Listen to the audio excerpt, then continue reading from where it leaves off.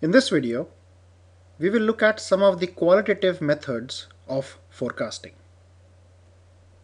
Generally, forecasting is based on the analysis done on historical data. However, sometimes the historical data may not be available, such as when a new product is introduced or when technology has changed, etc.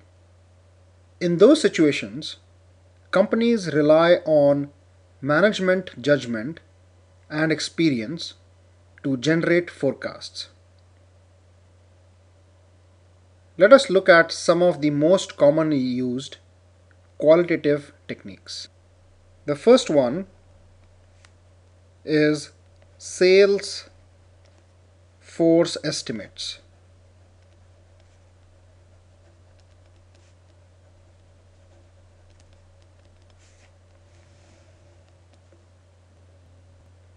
Generally, companies divide the geographic area of their business into regions and place their sales force in these regions. Let's say there is a company in the US which has its headquarters somewhere here, and the company would typically divide the area into multiple regions. Let's say they call this as R1, R2, R3, R4, and so on. Now each of these regions would have some sales force assigned. So there'll be a regional sales manager and he'll have a team responsible for sales in that region. So the sales force of a company is in direct contact with the customers in that particular region, and hence they have a good understanding of the future demands of their customers. Hence, the sales force can be asked to give their estimates about the likely sales of the products in their region. Now, generally, they are asked to submit three estimates of the expected demand. First is the optimistic,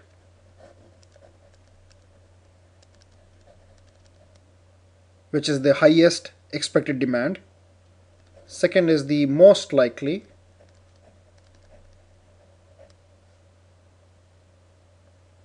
This will have the highest chance of occurrence.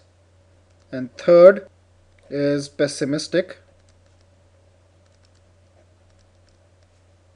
That is the lowest expected demand.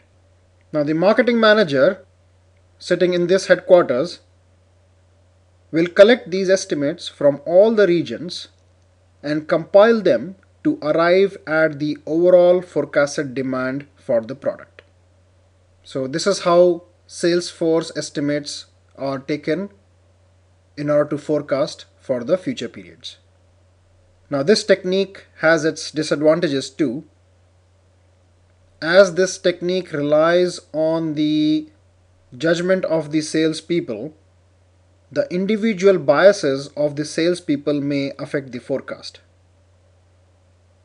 The salespeople may also mistake a customer's wish list as a necessary need. Also, if the performance appraisals of sales personnel is linked with achieving sales targets, they may give lower predictions of demand in order to easily achieve those targets and make their performance look better.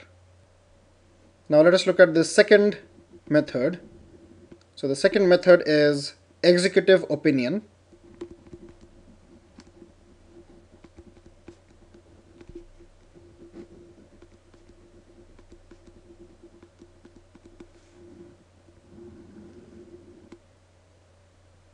Now when a new product or service is launched, the sales force may not be able to make accurate demand estimates. In those circumstances, executive opinion is sought in order to do forecasting. Executive opinion is a forecasting method in which the opinion or experiences of one or more managers are combined in order to arrive at a single forecast. So, how is it done?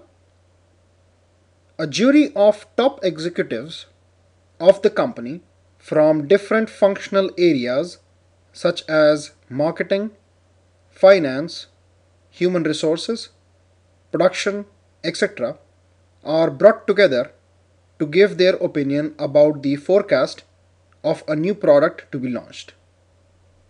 The disadvantage of this approach is that there is a risk that the opinion of any one individual, expressed in an impressive manner, may overshadow the opinion of other experts.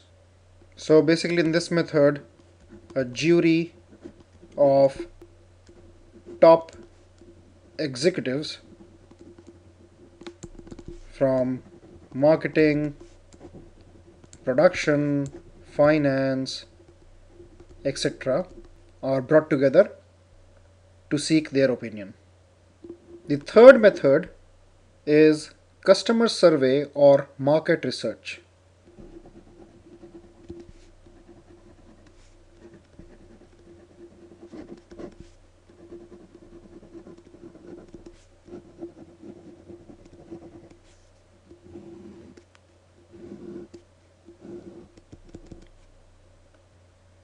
Basically, your customers are the ones who determine the demand for a product or service. Therefore, it is useful to involve the customers directly in the forecasting process. However, as we may not know who our new customers will be, we need to select a few customers as a sample population. So first step is to select a sample population of customers. Now, in order to receive their feedback, questionnaires can be designed. The questions need to be framed properly in order to get the accurate response from customers. So the next step could be to gather their feedback using questionnaires.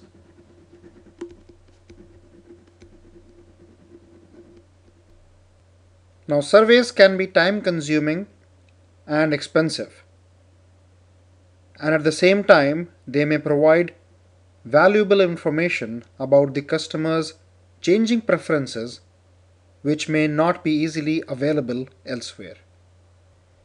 The fourth method is the Delphi method.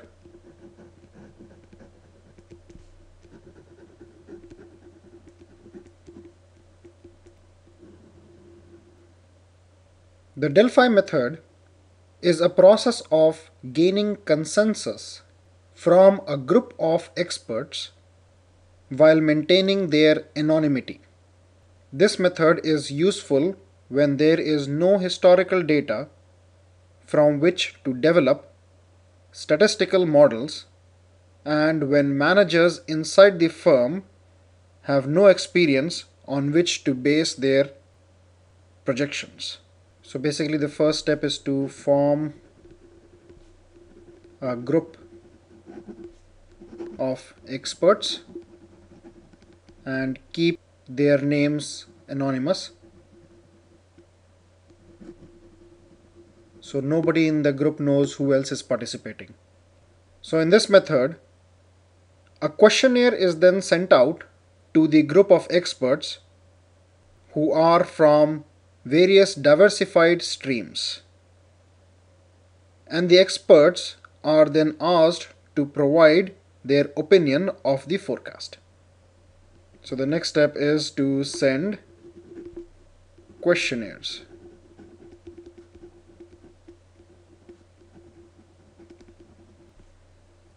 Now, an example could be for a forecast to predict the year by which the electric cars are going to dominate the car industry. So now this method is different from that used in executive opinion, as here the experts may not necessarily be the top executives. Also, the individual experts are not permitted to interact with each other and their participation is kept anonymous. Now, once the experts fill out these questionnaires, the administrator then collects the results from all the participants and tabulates the results into quartiles. So, collect and tabulate.